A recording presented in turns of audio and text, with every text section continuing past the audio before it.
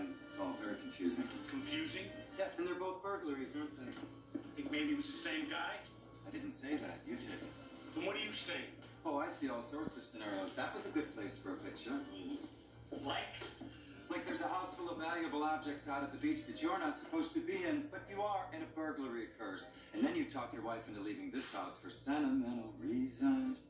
And when the coast is clear, it happens again.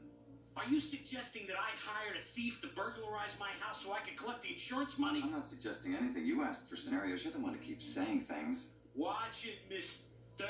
Detective. You come into my house and accuse me of things? You think I need the insurance money? I could buy and sell 1,000 of you.